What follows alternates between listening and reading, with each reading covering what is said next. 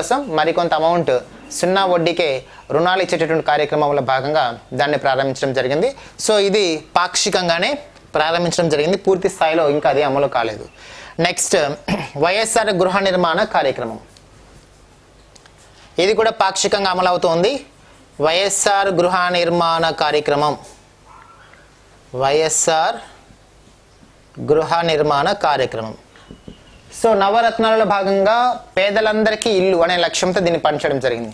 దీనికి ఎయిమ్ ఏంటంటే, లక్ష్యం ఏంటంటే 2024 నాటికి 2024 నాటికి ఎవరికైతే ఇల్లు లేదో, ఇల్లు లేని ప్రతి ఒక్కరికి 25 లక్షల ఇల్లు, 1, 2 కాదు 25 లక్షల ఇల్లు నిర్మాణం చేసి ఇవ్వాలని చెప్పేసి లక్ష్యంగా పెట్టుకున్నారు. అదే వైఎస్ఆర్ గృహ నిర్మాణ పథకం. 2024 నాటికి రాష్ట్రంలో ఇల్లు లేనివారు అనేవారు ఎవరు ఉండకూడదు అనే ఉద్దేశంతో 25 లక్షల గృహాలని నిర్మించి ఇవ్వాలనే ఉద్దేశంతో అటు పట్టణ ప్రాంతాల్లో కానీ ఇటు గ్రామీణ ప్రాంతాల్లో కానీ నిర్మించి ఇవ్వాలనే ఉద్దేశంతో ఈ కార్యక్రమాన్ని ప్రారంభించడం జరిగింది. అదేవిధంగా మరొక లక్ష్యం ఏంటంటే 2020 మార్చి 25 అంటే ఉగాది రోజుకి, అంటే వచ్చే సంవత్సరం ఉగాది రోజుకి రాష్ట్రంలో ఇల్లు లేని వారు ఎవరైతే ఉన్నారో ఆ 25 లక్షల మందికి ఒకేసారి ఇళ్ల పట్టాల పంపిణీ చేయాలని చెప్పేసి ప్రభుత్వం లక్ష్యంగా పెట్టుకోవడం జరిగింది.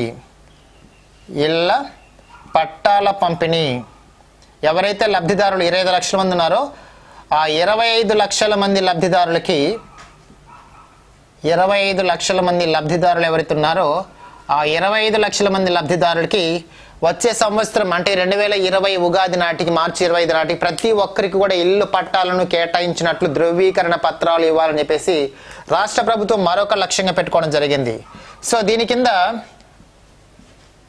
ఇంటి నిర్మాణం కోసం సొంత భూమి లేని ప్రతి లబ్ధిదారుడికి 1.5 సెంట్ల భూమిని, 1.5 సెంట్లు, 1.5 సెంట్ల భూమిని లబ్ధిదారులందరికీ ఉచితంగా ఇవ్వాలని చెప్పేసి రాష్ట్ర ప్రభుత్వం నిర్ణయం తీసుకోవడం జరిగింది. సో ఈ విధంగా వైఎస్ఆర్ గృహ నిర్మాణ పథకం ద్వారా రాష్ట్రంలో ఇల్లు లేని ప్రతి ఒక్కరికి నెక్స్ట్ ఇయర్ ఉగాది నాటికి ఒక్కొక్కరికి 1.5 సెంట్ల భూమి కేటాయిస్తూ ధృవీకరణ 25 లక్షల ధృవీకరణ పత్రాలు అంటే ఇళ్ల నిర్మాణ పట్టాలు ఇవ్వడానికి రాష్ట్ర ప్రభుత్వం వేగవంతంగా చర్యలు తీసుకుంటుంది. దీని లక్ష్యం ఏంటంటే 2024 నాటికి రాష్ట్రంలో ఇల్లు లేని వారు ఎవరు ఉండకూడదు, 25 లక్షల మందికి ఇల్లు నిర్మించి ఇవ్వాలని చెప్పేసి రాష్ట్ర ప్రభుత్వం లక్ష్యంగా పెట్టుకోవడం జరిగింది. సో దీనికి సంబంధించి మొత్తం ప్రెసెంట్ బడ్జెట్లో 8,615 కోట్ల రూపాయలని కేటాయించడం జరిగిందనే విషయం మీరు గుర్తుపెట్టుకోవాలి. ఈ పథకానికి 8,615 కోట్లని కేటాయించారు అని చెప్పేసి మనం చెప్తుంటాం. దీనికి దశల వారీగా నిధులు పెంచుకుంటూ పోయి 2024 నాటికి పూర్తి స్థాయిలో ఈ యొక్క నిర్మాణాన్ని చేపట్టాలని చెప్పేసి, లక్ష్యాన్ని చేరుకోవాలని చెప్పేసి రాష్ట్ర ప్రభుత్వం కంకణం కట్టుకుంది. సో ఆంధ్రప్రదేశ్ మొట్టమొదటిసారిగా గత ప్రభుత్వం హయాంలో జరిగినటువంటి గృహ నిర్మాణాలు ఏవైతే ఉన్నాయో ఆ గత ప్రభుత్వం హయాంలో జరిగినటువంటి గృహ నిర్మాణాలలో జరిగిన అవకతవకల పైన, అవినీతి పైన రాష్ట్ర ప్రభుత్వం ఒక ఉక్కుపాదం మోపిందని చెప్పవచ్చు. మొట్టమొదటిసారిగా రివర్స్ టెండరింగ్ పద్ధతిని ఈ గృహ నిర్మాణ పథకంలో ఆంధ్రప్రదేశ్ ప్రభుత్వం తన యొక్క బ్రహ్మాస్త్రాన్ని ప్రయోగించిందని చెప్పేసి మనం చెప్పవచ్చు. సో ఈ రివర్స్ టెండరింగ్ మొట్టమొదటిసారిగా ఈ గృహ నిర్మాణ పథకంలో ప్రారంభించిన తర్వాత కాలంలో సాగునీటి ప్రాజెక్టుల విషయంలో కూడా ఇదే పద్ధతిని అవలంబించేటువంటి అవకాశం ఉంది. సో ఈ నవరత్నాలలో భాగంగా వైఎస్ఆర్ గృహ నిర్మాణ పథకం పూర్తి కావాలంటే 2024 నాటికి మనము వెయిట్ చేయాలి. సో 25 లక్షల ఇల్లు నిర్మించేటటువంటి కార్యక్రమం పేరే వైఎస్ఆర్ గృహ నిర్మాణ పథకం. ఇంకా fee reimbursement, next fee reimbursement.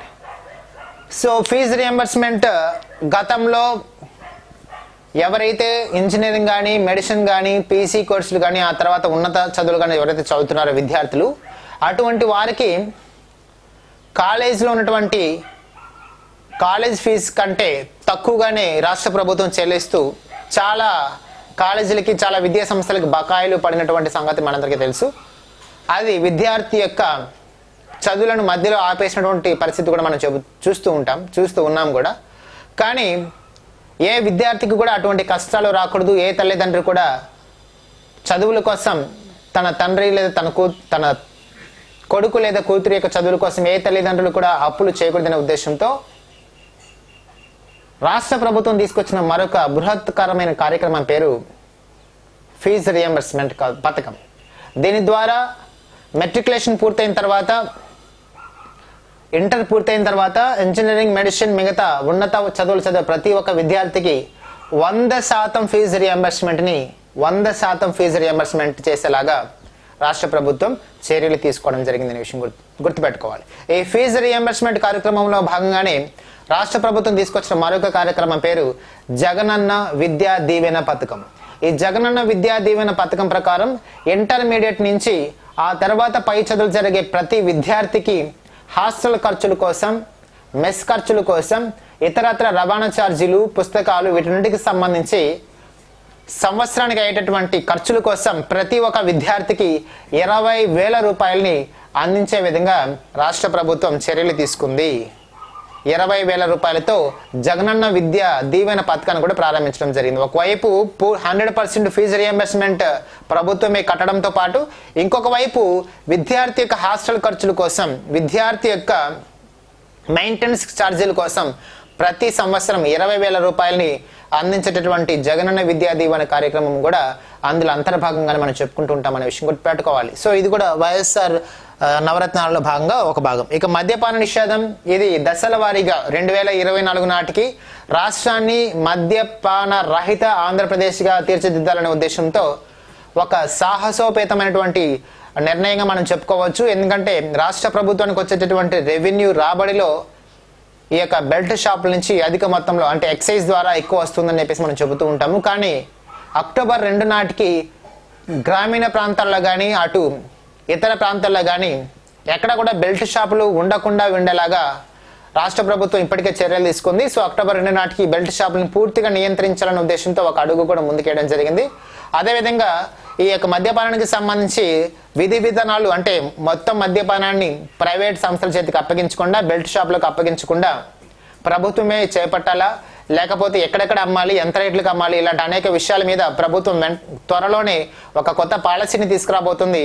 ఆ పాలసీ ప్రకారం అంటే ధరలను విపరీతంగా పెంచేయడం, సామాన్య ప్రజలు వాటిని కొనగలిగే స్థాయికి తీసుకెళ్లకుండా చాలా భారీ ఎత్తున వాటిని రేట్లు పెంచడం ద్వారా, సామాన్య ప్రజలకు అందుబాటులో లేకుండా చేయడం ద్వారా మద్యపానాన్ని నిషేధించాలనే ఉద్దేశంతో రాష్ట్ర ప్రభుత్వం ఉంది.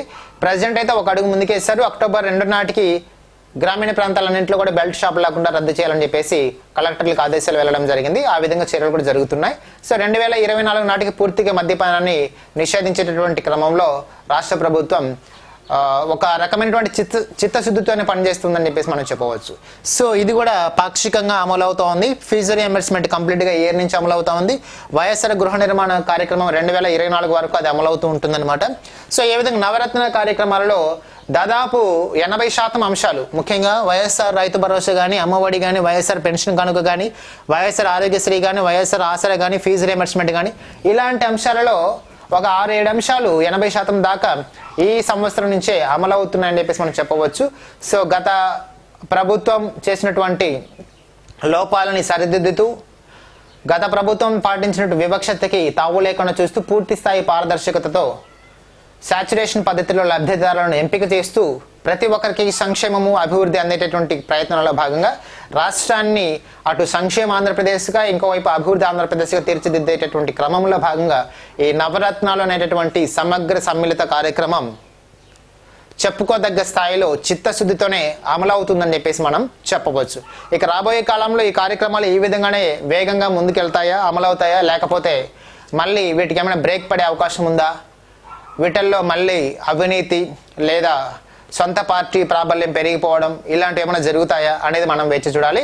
ప్రస్తుతానికైతే ఈ 45 రోజుల కాలానికి సంబంధించి అయితే నవరత్నాల అమలు కోసం ప్రభుత్వం చిత్తశుద్ధితో ఉన్నట్లు మనకు అర్థమవుతా ఉంది. ఈవెన్ ముఖ్యమంత్రి యొక్క కార్యాలయంలో కూడా ఈ యొక్క నవరత్నాలకి సంబంధించిన చిత్రపటాలని ప్రదర్శింపజేయడం, ప్రతి కలెక్టర్ ఆఫీసులో ఈ నవరత్నాలకి సంబంధించినటువంటి హామీల ప్రతులను ప్రతి ఒక్కరికి కనిపించేలా చేయడం, వాటి గురించి ముఖ్యమంత్రి పదే పదే ప్రస్తావించడం, బడ్జెట్లో అనేక సార్లు వాటి గురించి చెప్పడం, ఈ నవరత్నాలు అనేటటువంటి మేనిఫెస్టోని భగవద్గీత, ఖురాన్, బైబిల్గా భావిస్తామని చెప్పేసి ముఖ్యమంత్రితో పాటు మిగతాలు కూడా చెప్పడం చూస్తుంటే ప్రభుత్వం వీటి అమలు కోసం చిత్తశుద్ధితోనే పనిచేస్తూ ఉందని చెప్పేసి మనం చెప్పవచ్చు. So let's wait and see what will happen in future days. This is about Navaratnalu, A comprehensive and inclusive welfare and development program in Andhra Pradesh.